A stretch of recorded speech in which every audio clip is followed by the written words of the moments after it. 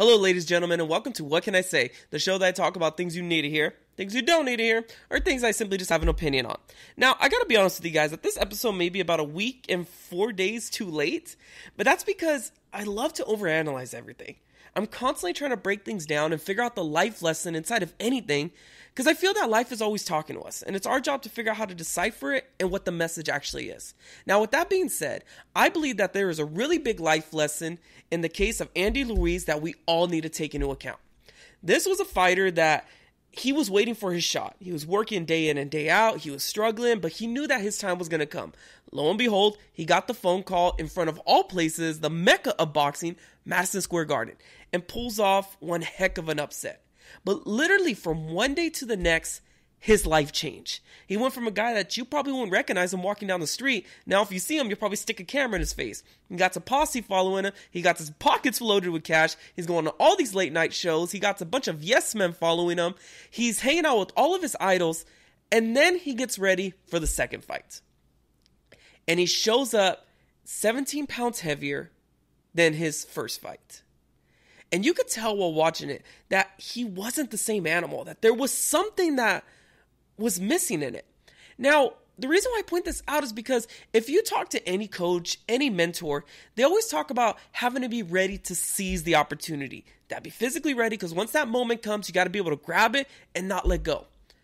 But very few people actually talk about what to do after you seize that opportunity. Because that's when everything changes. Because when you're physically going at it day in and day out, you have nothing. You're grinding. You are trying to succeed in whatever it is that you're going after. But then once all of a sudden you realize, hey, I got money in my pocket now. Hey, I can eat whatever I want. I can go wherever I want. My biggest dream was to buy my mom a house. Guess what? You already bought her a house. What happens then? Where's your motivation at? And I'm pretty sure you guys, if you look at athletics, if you look at music careers, movie careers, there are so many one-hit wonders out there. And if you look at their stories are amazing. It's people that are coming up from poverty, people that, like I said, they have big financial goals. They're trying to make a better life for their family, but then all of a sudden, once they get it, everything fizzles out. So what I believe is that the life lesson inside of this, and I think Mickey from Rocky 3 ends up saying it the best, the worst thing that can happen to you, that can happen to any fighter, you got civilized. You have to remember what got you there in the first place. And again, as generic as this may sound, what got you, Andy Ruiz, what got him on that big stage? It was being humble. It was hustling. It was boxing. It was all the grind. It was day in and day out. And then eventually, he got the phone call. But once he got that phone call and he got the money, he got the payday, he's like, wow, I finally made it. Yes, you can look at it, take a step back and realize, I did it. But you got to go back to what got you there. You look at Tom Brady, arguably the greatest of all time. He can literally go into any bar in Boston and not pay for a drink the rest of his life. Is he going to the bars in Boston? Is he constantly going to clubs? You look at, and this was a video that I saw, Reggie Bush posted this thing on Instagram of Drew Brees. By himself, nobody around him, he's going over cadences. I guess in some aspect of this, the story of Icarus is true. That you cannot fly too close to the sun. Because yes, when you get fame, sky's the limit. You can go anywhere you want.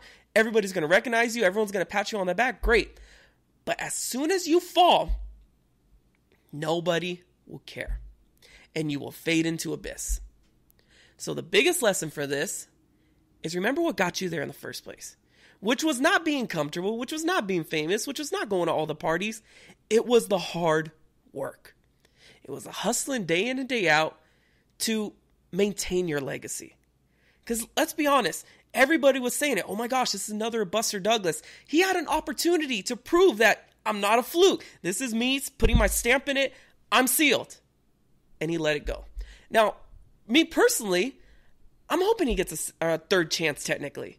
Because, heck, I do want to see him succeed. But it is a mental game. And they always say that for athletics, it's 90% mental, 10% physical. But in this case, it really is mental. He has to know how to handle success. Now, for you guys, take this into account. Whenever you're chasing whatever it is that you're going after, know how to handle the success. know how to say, yes, this is nice, all the accolades, all the awards, all the trophies, but I'm still not that good. Because in a blink of an eye, everybody will forget you. So everyone, that's my message for today. The dangers of success. Like I said, be ready to seize that opportunity, but also be ready for the chaos that follows the opportunity once you take advantage of it. All right, guys. Thank you guys for listening. And this is What Can I Say?